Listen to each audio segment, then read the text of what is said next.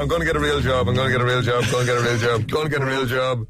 This is quite surreal here. Joey Burns has just arrived in from the Virginia Pumpkin Festival, and with him he has brought 7 pumpkins. And out of those pumpkins he has fashioned the faces of the 7 presidential candidates. Well done, Joey. Well done, Joey. Thank you very much, Ray. Thank you. I suppose the challenge is if I can identify them, then you've done a good job. Absolutely. Yeah, absolutely. Yeah. We spoke to Joey the other day. It's a great festival. It happened last year and it's happening again this year up in Virginia in County Cavan. It could be a homecoming as well, couldn't it, for Sean Geller? It could be. Odds are sort of fluctuating. Yes, at the moment, you know? yes, yeah. That's him there, I'd say, is it? Because it is, yeah. That's him there, yes, yeah. And that's David. We're going to put pictures of these up. That's obviously David Norris, because he's the only one that we know of who has facial hair. Now, the 2 women there, I'm just looking. The younger one, obviously, Mary Davis. That's Dana. How did Dana feel about her? Dana is a great sport. Yes. She's a lovely woman. We had a good chat with her before the show, and she actually let us take a photograph with the punctured pumpkin. Right.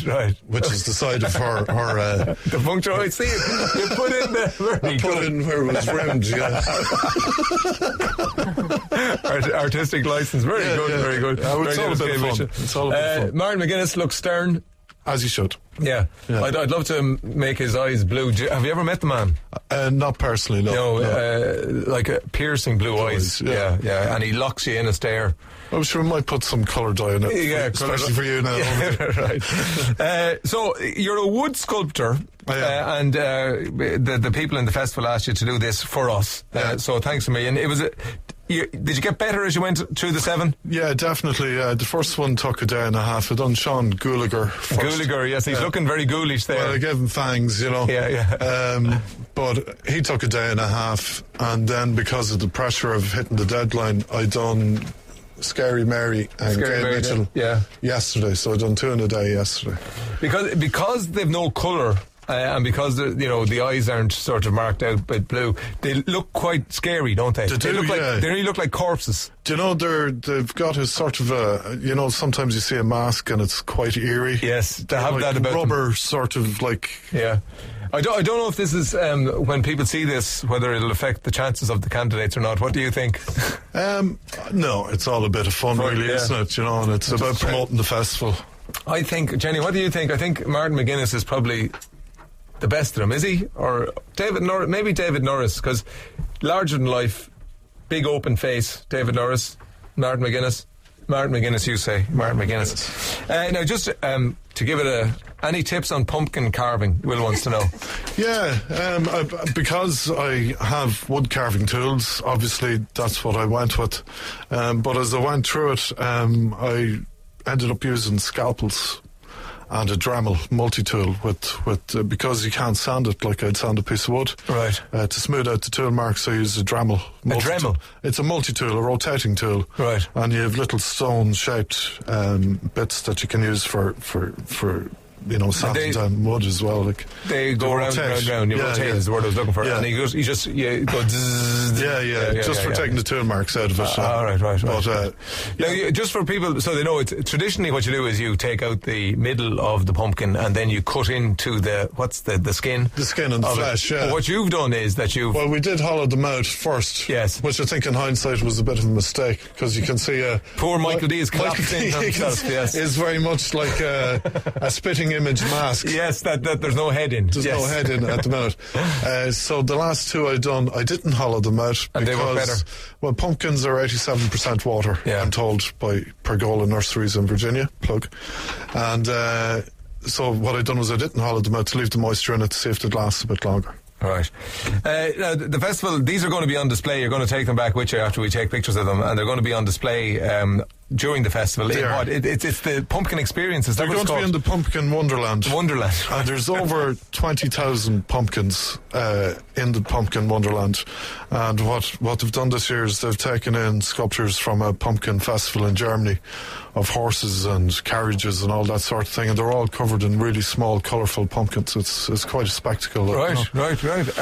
And up there as well as the Waterboys, they're playing on Saturday night. They're playing on Saturday night, and they've done a brilliant performance on Jules Holland last night.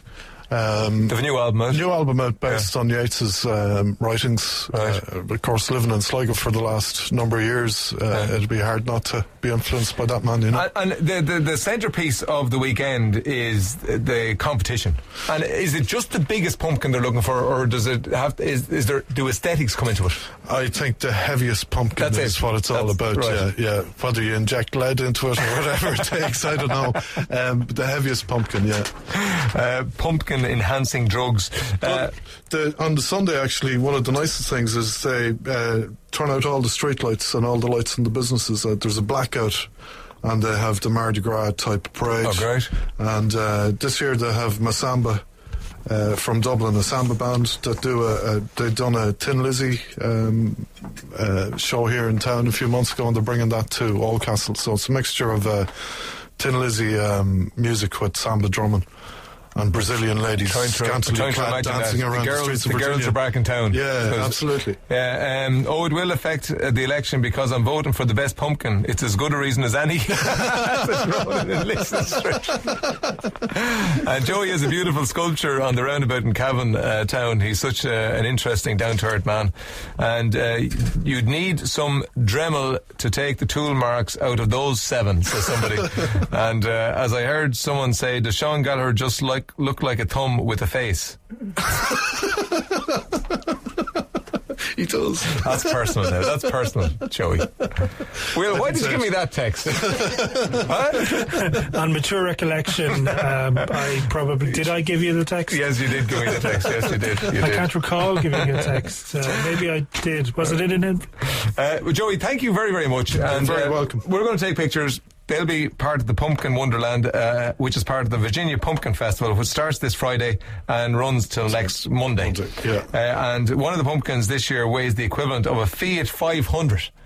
Do you know what that is? Do you know? Well, it's I know what a Fiat 500 is. It's just under a ton. Look. Just under a ton. Yeah. My word. Yeah. That's huge. And for some people, pumpkins are their lives. That's it. That's all they do. Well, you get anoraks in all departments of life, like, you know. Yes, so there's do. pumpkin anoraks out there, and fair play to them. They're giving us a good festival, like, you know. But I don't want to have a drink with you afterwards. Is that what you were saying, Joey? That's it. Yeah, the conversation will be short with me. I'm pumpkinitis after 7 days sure of carpet. Joey, thank you very much. You're very welcome. And we dedicate this to you and to Dana. Thank you very much. Snowdrops and daffodils.